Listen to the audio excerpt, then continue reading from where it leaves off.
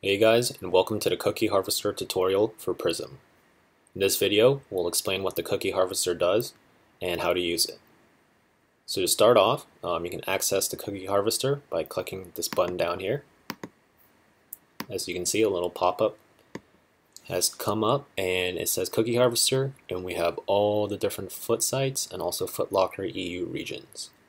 So to kind of explain what the Cookie Harvester does is it allows us to harvest cookies prior to any big drop. The reason why we want to do this is cookies are used for each step of the checkout process for these foot sites.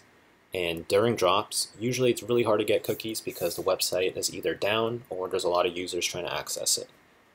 So by harvesting them prior to a big drop, we have them ready, and it really helps our tasks run efficiently and smoothly. So to kind of explain how to use this, all you got to do is press the little play button next to each foot site that you want to run for. So if you want to run for all of the major foot sites, you can go ahead and let them run. As you can see, I have been running this harvester for about 2 days now, and we're at 2K for most sites. I did run a little bit for Footlocker UK as well. And if you ever want to stop it, you just go ahead and press the little pause button. We also have a import and export feature as well. So this is if you want to move Prism to another system. Let's say you usually use Prism on your local PC, but during drop days you use a server. Go ahead and run it on your local PC and export it, and then import that same file on your server version of Prism.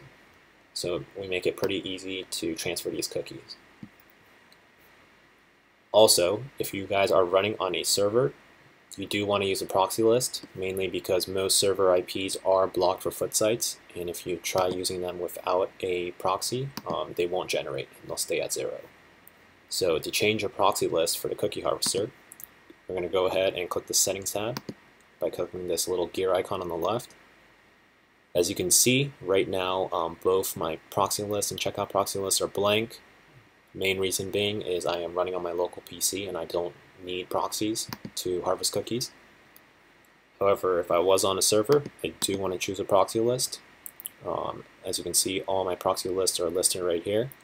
I'm going to go ahead and choose my data center proxies that aren't blocked on foot sites, and that is very important. You do want to choose a proxy list that is not blocked on foot sites. If you use a proxy list that works on Shopify but is blocked on foot sites, you won't be able to harvest any cookies. So please run them in a tester and see and make sure that they work.